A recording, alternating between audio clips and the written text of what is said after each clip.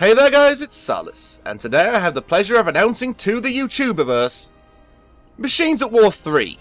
I'm bad at this. Machines at War 3 is the new game from Isotope 244, whose previous games include Machines at War and Land Air Sea Warfare, which is in fact Machines at War 2, because that's not confusing at all. And as a result, this is the next installment of the series. The game is designed with a fairly nice look to it. It kind of reminds me of the Command & Conquer series, and even despite of all the units being absolutely teeny tiny, you can, for the most part, discern the differences between them. That being said, given the way you select units, which I will get onto later, it would have been more beneficial to the player for the units to have been bigger. The terrain you fight in, for the most part, is fairly good. But there are some parts of it I'm not overly keen on, such as the pink water on some of the missions, or some of the low quality shadows from the larger terrain objects. The standard RTS UI returns in this game, but it is a bit awkwardly sized, particularly when you're playing at a higher resolution like 1080p or above. The minimap becomes very small and makes changing the camera location a bit fiddly, so if you're trying to target a specific location, you may have some trouble. Enemy variety is pretty much all but absent from this game, because the enemy will always have exactly the same units as you do. And even though they're a different colour, when you've got a large scale battle going on, say about 50 plus units aside, it does become a bit of a clusterfuck. Clusterfuckery aside, animation quality is quite good in this game. The newly added infantry units move pretty well, and they even have a good swimming animation, which is quite funny to watch. The air units, such as the Apache, are well animated and genuinely behave like a helicopter would do. The ground units in this game kind of slide along the ground, but that's made kind of half believable because a lot of the units are in fact hovercraft, and as a result they're just as good on the ground as they are in the water. My favourite unit animations in this game come from the sea units. The boats have some really nice detail put into them. So do some of the planes, but the boats tend to spread out more while they travel, and as a result you can see it better. As well as a really nice looking wake behind the ship. The sea units are just really good in my opinion. But this game does introduce something a bit different to most RTS. Mega units. These are single-use, highly advanced, very big units. And as their name suggests, they are also very powerful. To build these, it requires specific, unique minerals. Unfortunately, these minerals can be a little bit tricky to see, especially if they're underwater. But once you've built a mega unit, it does look pretty fantastic. They look scary, they look big, and they look powerful. However, given all the detail and good looks of these, it does make me think the guys over at Isotope 244 spent more time working on these units than the others. Well, now you've heard my opinion on the design work, I guess you want to hear about the sound. That's about all I have to say for it, unfortunately. The music used throughout consists of very generic military tunes, and that's about it. The game features no voice acting at all, so all mission briefs have to be read and all updates and alerts are also a reading job. But to say it has no voice acting at all would be kinda half a lie. All of the warnings that you get when you say need more minerals or need more power are voiced, but if it isn't a digitized voice, it does sound very much like someone doing a good impression of one. The sound effects used throughout are also quite generic. There are certain exceptions. Engine sounds are pretty well done, and I particularly like the sounds from the helicopter's rotors, but the rest are incredibly generic. The weapons sound kinda cartoonish and unbelievable. The guns sound very weak, and the missiles sound more like a light breeze rushing through an alley. Even the torpedoes, which are probably one of the best weapon sounds, don't sound that impressive. So for me, sound isn't the overall winner. This time, I'm going to look at the gameplay a little differently. As you know, I normally judge a game, when I'm reviewing it, exclusively on the single player campaign. But in the case of Machines at War 3, a campaign is entirely new ground for the series. The previous 2 games did not have a campaign, or for that matter any infantry units at all. So allow me to start with the campaign and then I'll look at how this game handles when it's in its wheelhouse. The campaign gameplay is very slow, but it's also fairly varied. For example, there are missions where you have to hit specific targets, some where you need to take command of specific buildings or specific units, and there are some escort missions. But it's your standard build a base and use it to create an army. But unlike some other games in the genre, you can very quickly and very cheaply mass produce units. And when you've got a choice of over 130 units in this game, you won't be stuck for choice. Granted, there are some units you won't use very often, such as wasps were one of the ones I found I rarely used, but that's kind of to be expected with an army variety this large. You also have access to some long-range cannons. So, when you send out your force, you can use these cannons to cover your units from afar.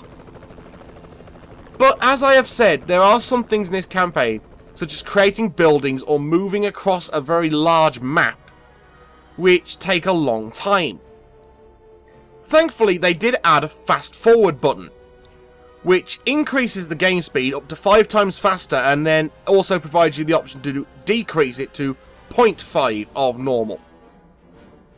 Unfortunately, if you leave this on too long, it also causes some moments where you become overwhelmed due to some of the issues with the controls. But I'll get on to that later. But where this game really works well is in its newly added online multiplayer and its skirmish mode. These are continued from earlier in the series, and they allow you to create your own battles based on whatever rules you want. For example, I tried out a deathmatch skirmish using naval units only on a map with very limited water, creating some intense battles in these limited choke points. Things like this are where the game really shines. But that might just be because I'm one of those gamers who likes the idea of creating house rules to generally screw around with my friends while having a beer and laughing my ass off. But this is where Machines at War is strongest. Now that they've added online multiplayer and infantry units, I really want to try out a game on an islands map, infantry units only, so they have to swim for it. And it would be genuinely fun to do. Regardless of the limits of the campaign, there is plenty in this game to keep you entertained. But if you like the classic Command and Conquer games and don't mind slower and very long missions, then the campaign might be for you as well. Plus, the campaign does give you the option of launching an ICBM as a finishing blow, which is always kinda cool. Okay, story spoilers incoming. Deal with it. You play a US commander who gets sent out to recover a science team who were working on a secret project. A new piece of technology, to be specific. But they've gone missing for some reason. And a Chinese general has become rather aggressive in recent times, and the only thing that you found at the site of the science team was a text message, because apparently that's the most covert method of communicating with a military force.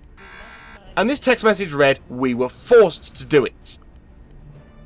Thus this leads you and your army on a mystery-solving tour of the world in search of the science team, and a desperate attempt to save the team and recover the research, all while trying to stop the enemy from building mega weapons. Now, while this story is rather shallow and traditional, it is well executed and pretty well weaved into the game. It even introduces some fun and interesting characters, my personal favourite being Samantha Weiss, who has some genuinely witty lines, especially when you pick up the first mega unit. The only problem I have with the game's story is the fashionably late syndrome it suffers from.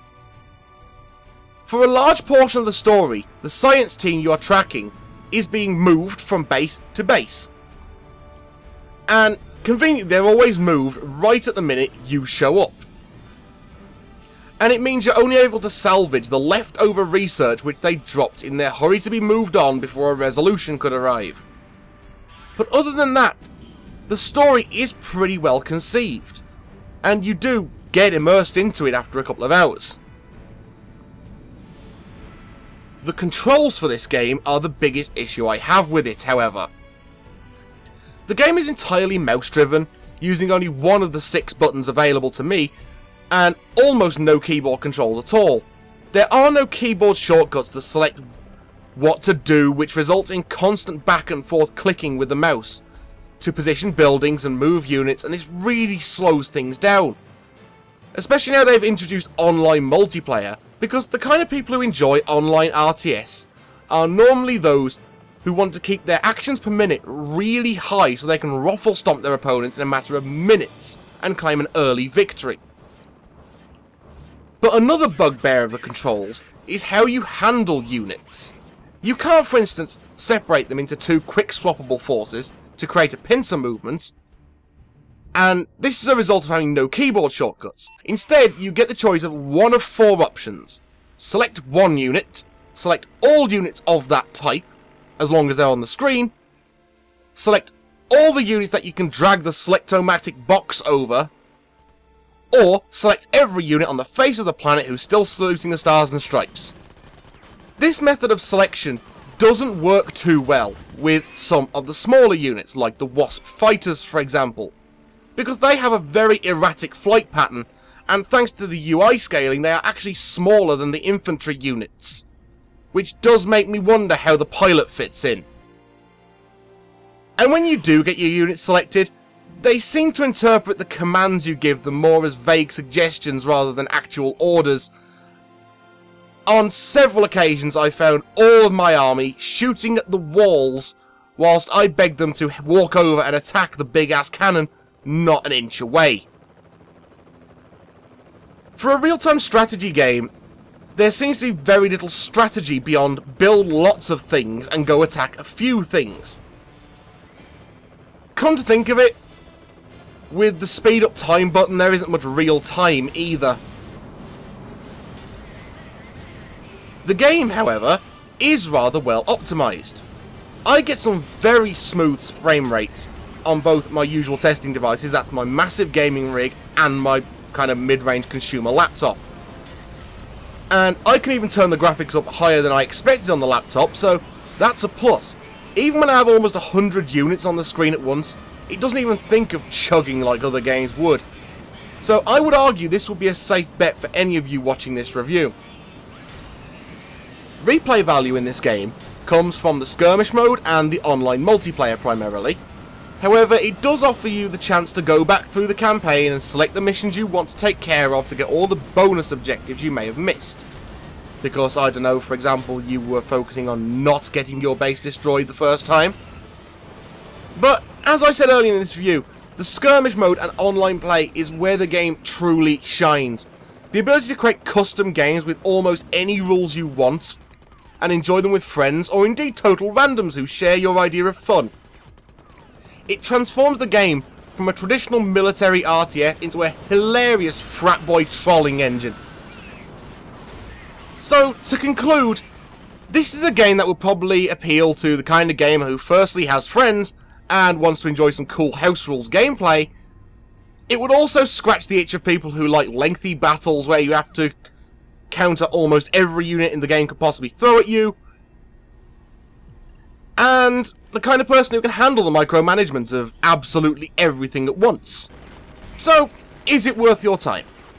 Yes, with an asterisk. The game is currently on Steam Greenlight, so I would recommend supporting this title because all of the problems I have with this game can easily be patched out post-release. But in the meantime, if you're willing to, you can play it in a lower resolution and it will fix the UI scaling somewhat. And granted the other problems might need some patching, but it can be really fun once all this is sorted. Unfortunately, as a result of this, the game ends up getting the ever unpopular statement, could be better, could be worse. And as a result of that, I think it needs 2 scores. The first score I'm going to give it is, in its current state, how does it handle? So, if the game was released in its current state, it would get 4 out of 10. if it was patched and it fixed all the issues I have, I'd still be tempted to give it a 6 out of 10. So, thanks for watching my review of Machines at War 3. Remember to like and share this video. Until next week, I've been Salis. Go support this game on Greenlight, link in the description below. And I will see you next time.